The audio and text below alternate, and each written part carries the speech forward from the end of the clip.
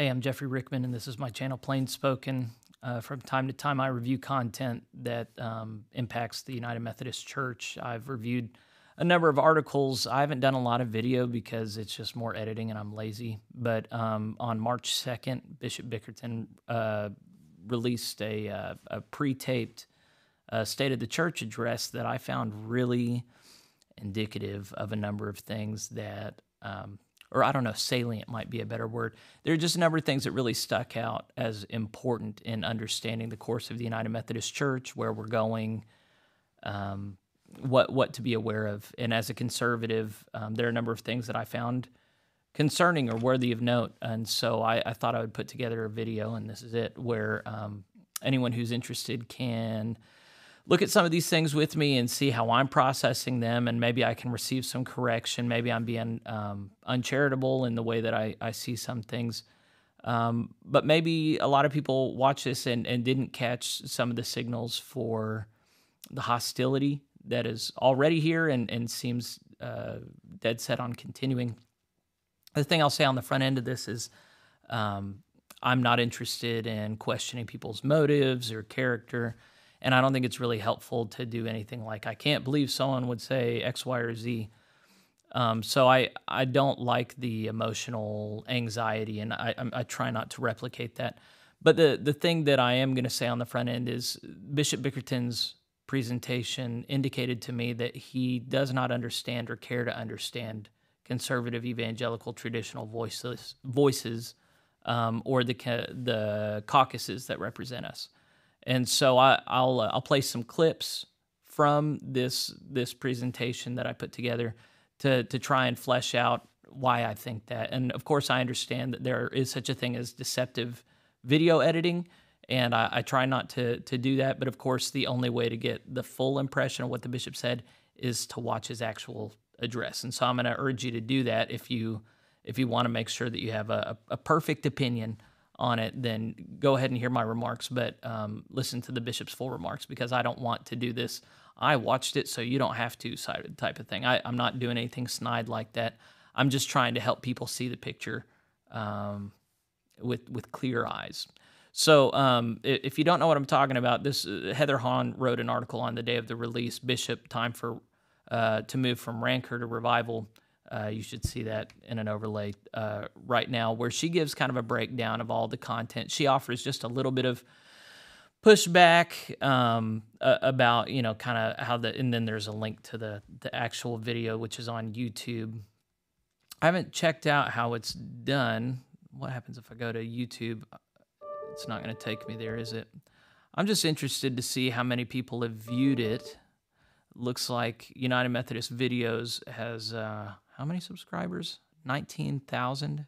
And how many people have watched this? 3.5, almost 1,000 views, which isn't bad. But I've got videos that have seen more views than that, and I've got 740 subscribers. And thank you for subscribing. Feel free to subscribe to my channel. So I'm kind of confused by how few people have viewed this. I don't know why it is. I thought it was an excellent production. I thought it looked crisp and clear and professional. So often things that I look at that are generated by the United Methodist Church, they're just clunky and kind of cringy. This was really highly produced. Bishop Bickerton obviously rehearsed this. He crafted it. He did an excellent job. And it was beautiful. They got the right camera angles. They got the right audio. As someone who's tried to get into this, I was very impressed with the job that they did. And then they've done a full court press on promoting it. There were a couple different articles on I went to the Council of Bishops website here, and it had an article here, it had an article here on it. And so they've done their best to circulate it. So obviously this is a message, and I'm not going to pretend to know how many minds went into the creation of it. Almost certainly it was more than Bishop Bickerton. But I don't know how many people went into making it what it was. But there were several clear messages in there. And it began with a personal conversion experience story from the bishop. And I don't want to play the whole thing, but I mean, it was really touching. Here's the takeaway from one part. and gave me a sense of hope that I could not only believe in myself, but also be in relationship with others.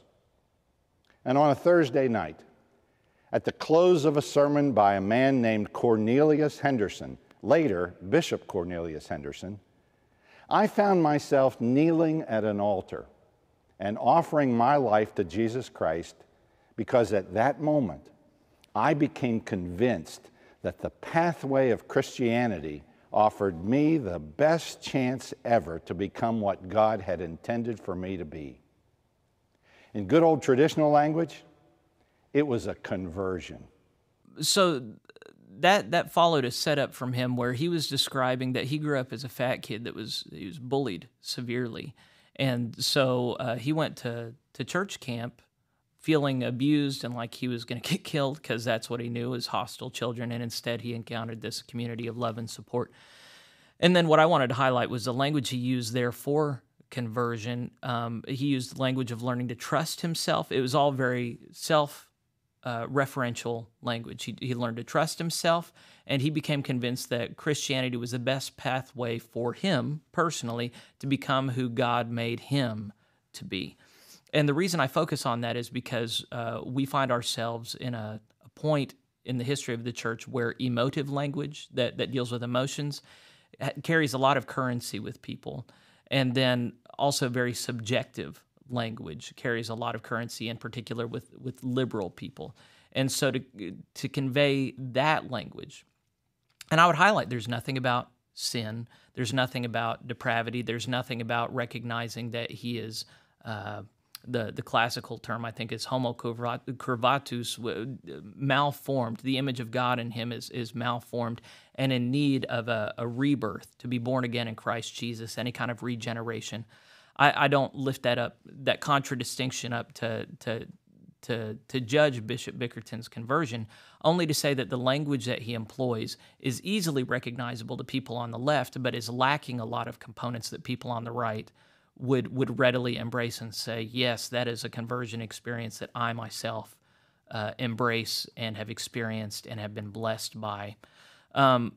So I think even from the beginning, what he's doing is something that liberal voices often do. And I'm not going to pretend to know Bishop Bickerton's personal theology. So I'm going to say certain things are emblematic of liberals or people on the left, but I don't want to infer that that's where Bishop Bickerton is because I don't know him. I haven't listened to him enough. I'm just going to say that the signaling here is inoffensive to people on the left, whereas people on the right would already be kind of going, well, that's not exactly what I understood conversion to be. I want to relate to you. And, I think it shows I appreciate when bishops can admit painful personal things from the past and create a sense of shared empathy for the plight of kids that are bullied. But then it kind of goes a weird direction because he then directly interposes our current divide in the church onto that as a child. So he was dealt with bullying and coercion, and then he says that the conservative faction that is trying to help unhappy churches leave is now filling that role of a bullying, coercive entity that's bullying this poor fat kid, which is the United Methodist Church. And so I wanted to play this particular, he really, there were two different sections where he really laid into conservatives, and I just wanted to see that for a second. I titled this Diatribe Against Disaffiliating Conservatives. I hope that's a fair title. In the hallways of our church, we have allowed ourselves to be bullied by a narrative that has become a daily barrage of coercion, abuse, and ridicule that has evaporated a significant amount of spirit within us. It's created a significant amount of fatigue within us, and it has clearly diverted our attention away from the real reason we have this church in the first place. You see, we have been told that we're the enemy, that we're out to change the doctrine of the church, that we have not followed the gospel mandate, that we don't believe in Jesus, and that it's only a matter of time before we become a distant memory in the annals of time. Our church is splintering, with certain congregations and leaders choosing to exercise a temporary disciplinary provision to disaffiliate and go either independent or to a newly emerging organization that values separation more than connection. The spirit is toxic. The attitude is confrontational. The method of invitation is filled with coercion and accusation.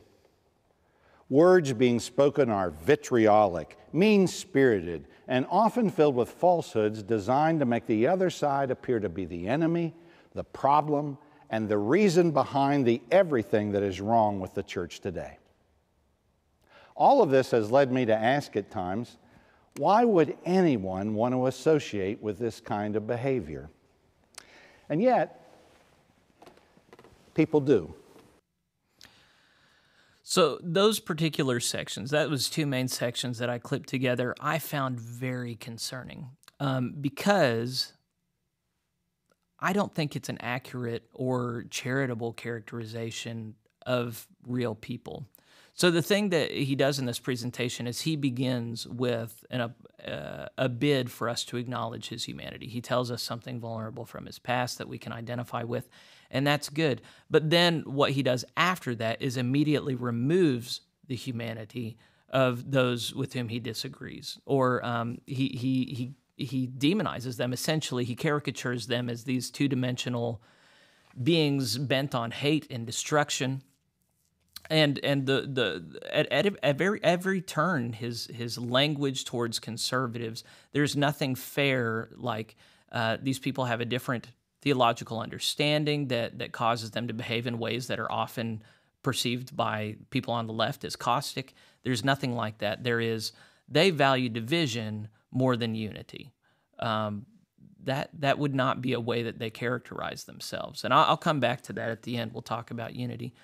But he characterizes them as coercive. And I put together all the time that he uses the word coercive because this was such an odd word choice, in my opinion.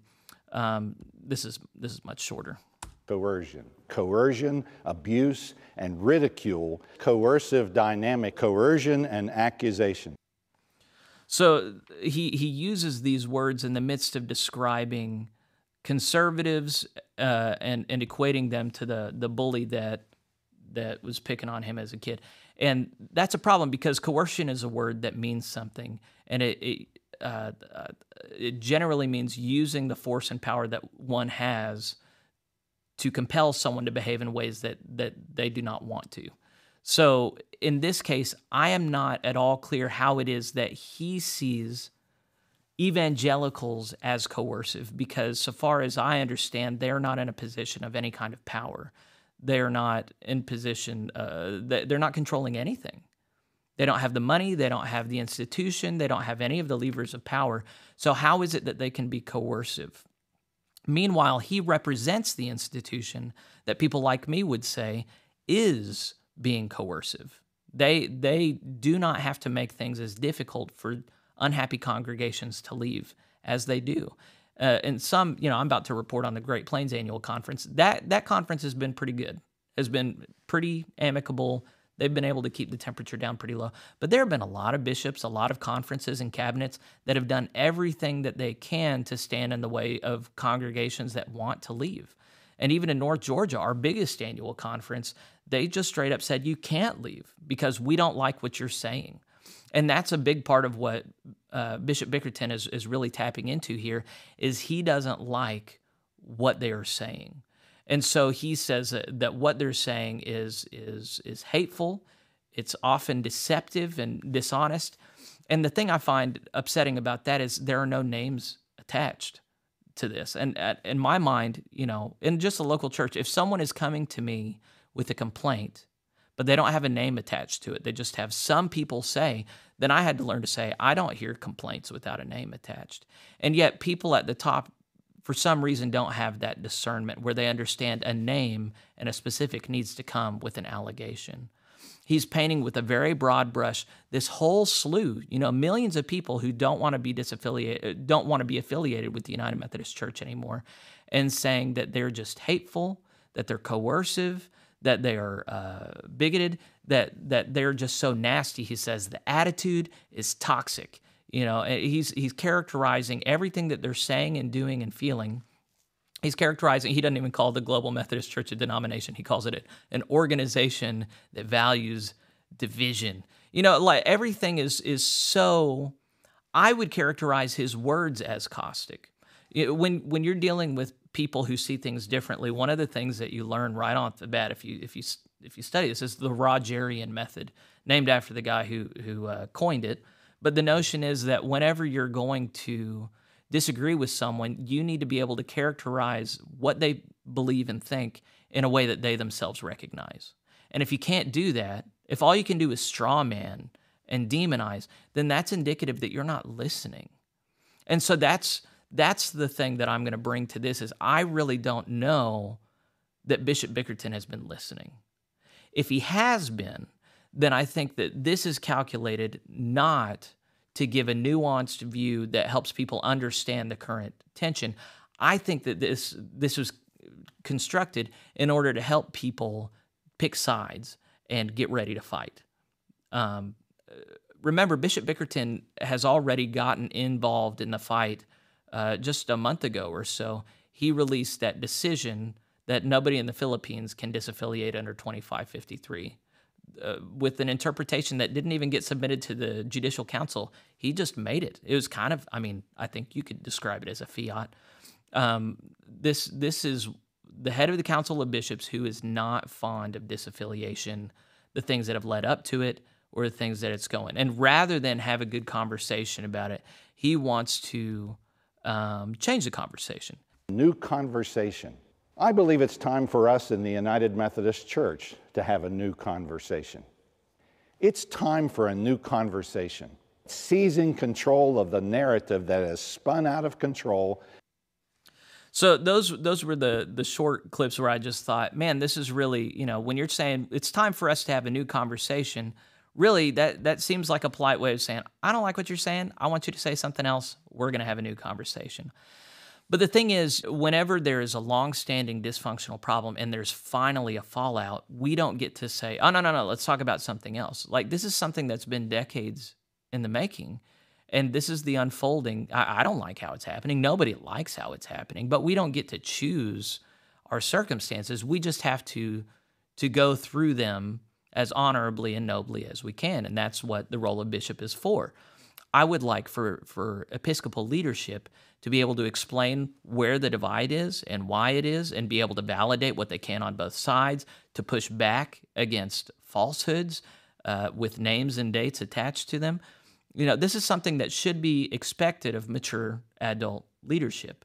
And I'm thinking the only reason why we got this is to help us pick sides and increase the tension between us.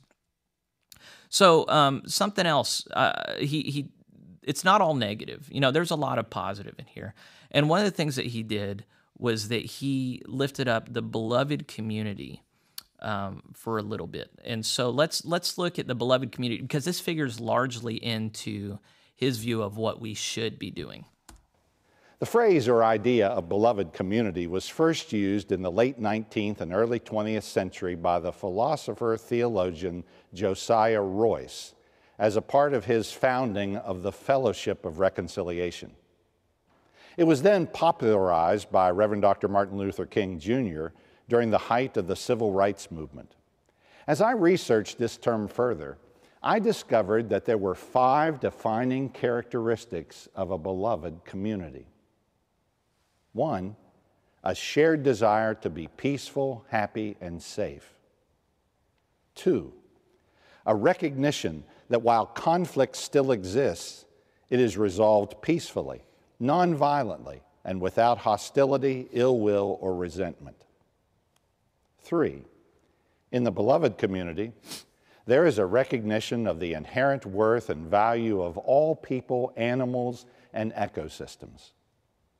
4, a beloved community is motivated by unconditional and all-inclusive kindness, compassion, and love for all of life. To that end, A beloved community works cooperatively to peacefully end hunger, prejudice, poverty, homelessness, environmental destruction, and violence and injustice of all kinds.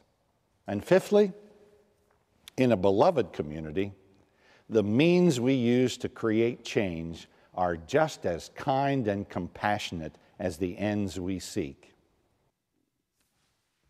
So that's a beloved community. And it sounds nice. I mean, it clearly has some leftist language in there that I don't think is volunteered by the Bible. But even so, you know, Martin Luther King Jr. Was a big proponent of it, and I think it's probably a good thing to have in mind for some people. But the problem is that the beloved community is not binding Methodist doctrine or discipline. It's just a vision cast by someone outside of the Methodist tent. So that directly ties to the way he treats the discipline. He turns to the book of discipline, and he says a couple of things that I just found, you know, part of me sympathizes with him, but also if a bishop is saying these things, I've got a problem. So he says more than what I've got here, but I put together a couple clips. This book of discipline is a book of rules. This book of discipline is a book of conduct. This book of discipline is a result of legislation, but this book of discipline called Methodists to a lifestyle. The book that, beginning in 1939, has become filled with rules and legislation. So he doesn't say flat out that he doesn't care to enforce the book of discipline, but he does characterize it uncharitably. Now, there was rules in the old book of discipline. He just doesn't highlight that. He highlights a part that has language about unity that he likes. Likewise, the modern discipline isn't all rules. It has a lot of good doctrine and theology in it, but he highlights the modern one uncharitably and the old one charitably, with the inference being that our book of discipline really isn't good. You know, it's really not something that that should be lauded or that really we should be constrained to. Here's the vows that he took whenever he became a bishop, that all bishops take. Will you guard the faith, order, liturgy, doctrine, and discipline of the church against all that is contrary to God's word? So he vowed whenever he became, you know, every pastor who gets ordained in the United Methodist Church says that they have read our discipline and they find it in harmony with the scriptures. Here, he understands that part of his job is defending the book of discipline. It's our covenant document. It's the only binding document for the whole denomination. And here he's uncharitably characterizing it and inferring that we should not be bound to the book of discipline. Rather, we should be bound to the beloved community. So he points to the beloved community several times and says that's what we need to be doing. And then all throughout, we have this awful contingency over here that they're not interested in that. They're not interested in the beloved community, and we need to have a new conversation, not the one they're wanting to have about broken covenants and being bound to this book of discipline and all these rules. What's with all these rules? That's a Dave Chappelle reference if you don't know it. He doesn't want us talking about that. He wants us talking about the beloved community. So forget about the doctrines established within our discipline. I don't think he would say that. I'm being hyperbolic here. But what he would say is the beloved community should be our orienting point, not necessarily what's in the book of discipline. And the problem is the role of bishop is to defend the discipline. So one of the things that conservatives have been very concerned about is what do we do when those in charge of defending the discipline don't even like the discipline, when they're on camera railing against the discipline? That's a problem, is it not? That's part of why we find ourselves where we are, but Bishop Bickerton wouldn't want us to talk about that. He wants us to talk about unity. He wants us to talk about mission. And so I also wanted to point out the thing that I was particularly concerned about here. I did an interview with the gentleman who filed a complaint against Bishop Oliveto. And you should see it. I published it like 2 weeks ago. His name was Rob. Last name is escaping me. I'm sorry. But one of the things he noted was they dismissed his complaint saying that Bishop Oliveto's words, which were not Trinitarian, which were anti-Trinitarian, were against the divinity of Christ Jesus, that they reflected newer understandings of United Methodist theology. And the problem is, nowhere in our book of discipline is her doctrine expressed. So the thing I lifted up in that interview is, it sounds to me as though there are doctrinal standards outside of the book of discipline that are being acknowledged as valid and even superior by our leadership in the denomination. I think that might be what Bickerton is doing, Bishop Bickerton is doing with the beloved community. I find that very concerning. So here's another thing that he does. He starts making the case that the church is mirroring or mimicking the culture around us. And here's him making that case. The real problem is that we've stopped talking with one another and instead are only talking at one another. I couldn't agree more. We have digressed into the my way or highway mentality, where if you don't agree with my opinion or my position, you're just wrong. These very same polarizing attitudes and cultural shifts have found their way right in the midst of our beloved church. Our church looks more like the culture than the culture looks like the church. So someone like me would completely agree with that. The problem is, I hear all that and go, you're the one doing that. As we're talking about people who are not talking with one another, they're talking at one another.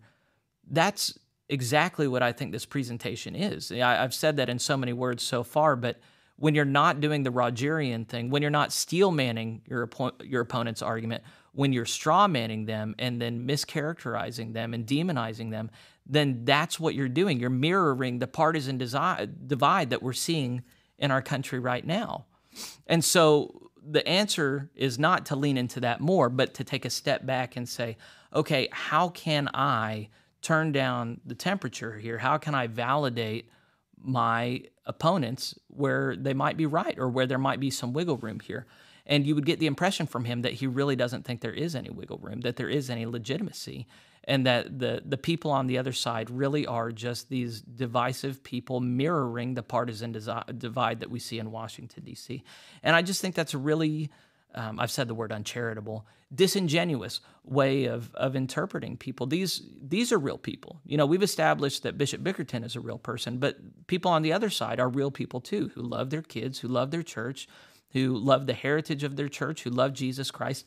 We just genuinely understand and see things very differently. And it's not because we're just bent on destruction. It's because there are real differences.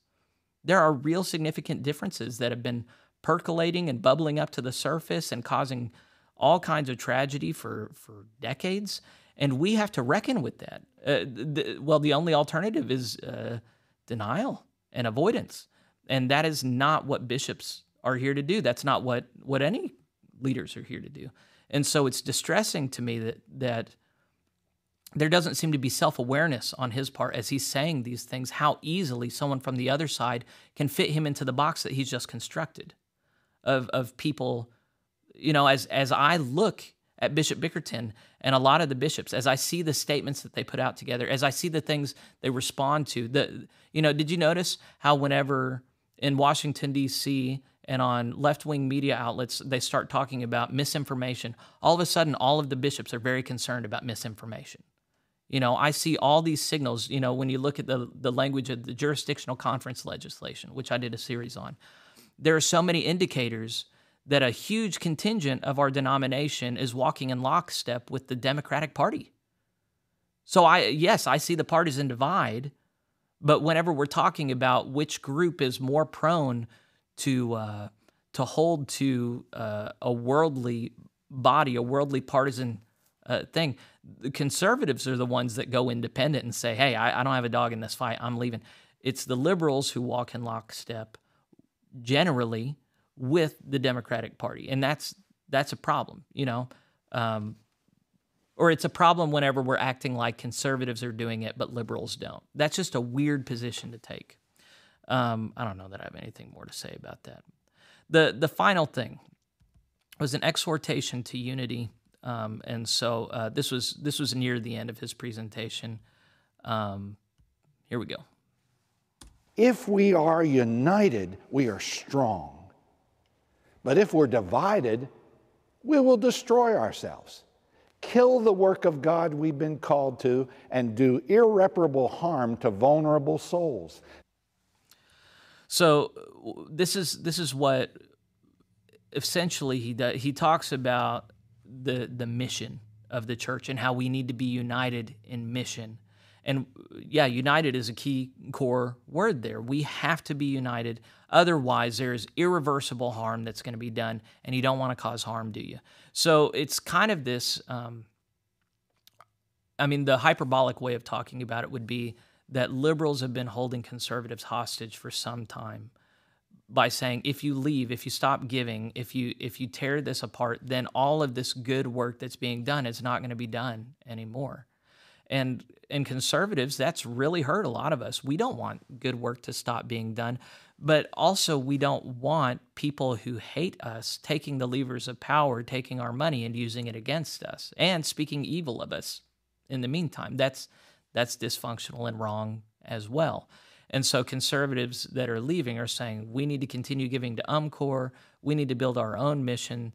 We, in fact, even need to step up global mission if we're going to be a global Methodist church so that nobody is left hurting from the division that is happening in the denomination. So it's not as though the United Methodist Church is the only outfit that can do good work or that's doing amazing mission.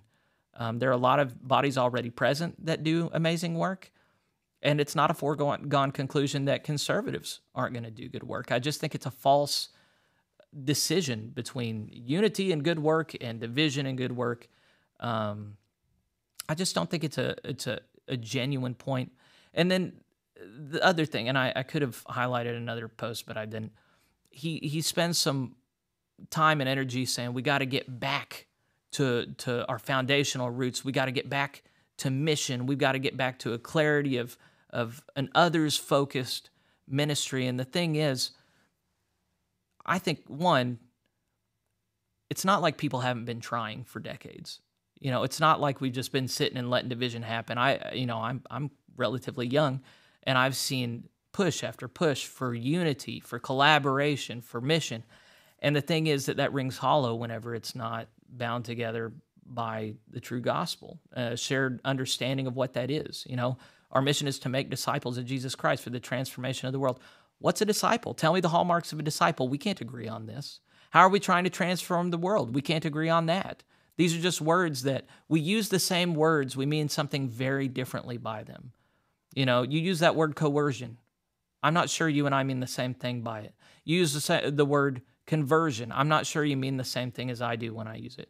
We speak about loving Jesus. I'm not sure you're talking about the same Jesus I am. You know, let's spend some time on that. And then if it turns out we are talking about different things using the same words, are we going to continue to fight over who's got the right definition, or are we going to allow others to part ways amicably?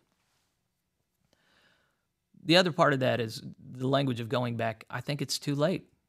We've already allowed a huge infrastructure to be built on things that are not in conformity with where we began. Up until 50 years ago, any Methodist that came before would not recognize liberals in the United Methodist Church as legitimate Methodists. They would say that you're antinomianism, that you're antinomian, that you're calling evil good and good evil. And that's not to say that is how things actually are. That's just to say when you're talking about going back, you're talking about going back to an era where people had discernment that led them to conclude that the direction that the United Methodist Church is going right now is not acceptable.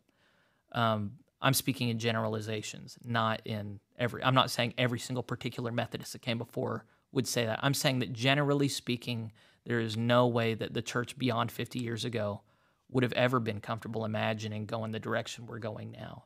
And the vast majority, 99% probably, of the church at that time would totally understand conservatives wanting to get out at this point. We've really lost our moorings. The denomination, it's become something else. It's like we started off playing football. Halfway through the game, somebody started playing soccer, and more people have just started playing soccer. You can't play soccer and football at the same time. It doesn't matter if you're calling both balls the ball. It doesn't matter if you're calling the field. You can have the same words doing completely different things. So I could talk forever about that. I wanted to end on this quote by J.C. Ryle, who, of course, was not a Methodist. But, while we're talking about non-Methodist thinkers, let's go ahead and do this. Peace without truth is a false peace. It is the very peace of the devil. Unity without the gospel is a worthless unity. It is the very unity of hell. We ought to contend jealously for the truth and to fear the loss of truth more than the loss of peace. To maintain pure truth in the church, we should be ready to make any sacrifice to hazard peace, to risk dissension, and run the chance of division.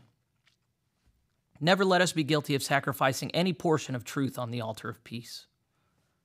We should no more tolerate false doctrine than we should tolerate sin. To regularly hear unscriptural teaching is a serious thing. It is a continual dropping of slow poison into the mind. Let us receive nothing, believe nothing, follow nothing which is not in the Bible, nor can be proved by the Bible. And of course, that's where this whole division is. And there's nothing I can say that's going to convince people on the left, and there's nothing people on the left can say so far that's going to dissuade me. That doesn't mean I'm not listening. That doesn't mean I don't want to be in conversation, but that just means for decades we've known that the difference is in biblical interpretation. And these were things that we said out loud and we're all in agreement with until the moment of division came. And then, no, we're backing off. No, we need unity. No, these people wanting division are not legitimate. This is not real stuff. It's misinformation. They're just wrong, And I just think that approach is wrong. It's wrong-headed. It's leading us in the wrong direction. I think we need firm leadership that can acknowledge the differences between us, that they're real, that we ran this experiment as the United Methodist Church as a big tent, and it hasn't gone well. We start off with good intentions, and we can be forgiven for being overly naive. This cultural moment finally exposes it's untenable. So even if you don't agree with me on that, just to be able to acknowledge that intelligent, conscientious, loving people can say that, and they're not these demons bent on division, would go a long way towards cooling things down a bit. So I don't know. My hope in recording this is that I would like for people who are having these conversations to do it better. I would like for our bishops to consider my words and whether or not they can be more charitable in their understandings of evangelical conservatives. If they are spreading misinformation or caricaturing liberals, I think it's good to call that out and say, hey, you don't have to say things this way. We don't have to be nasty like this. But if the reality is just that people are having a conversation we'd rather not them have, I don't think we get to say it's time to have a new conversation. Let's let people get where they belong with their covenant bodies, and then that's when a new conversation can begin. That's when a new song can be sung. Let's pray for a day where we can do that amicably. All right, that'll close my time out. I appreciate any time you spent with me. If you think it's useful, pass it along to somebody else. God bless you.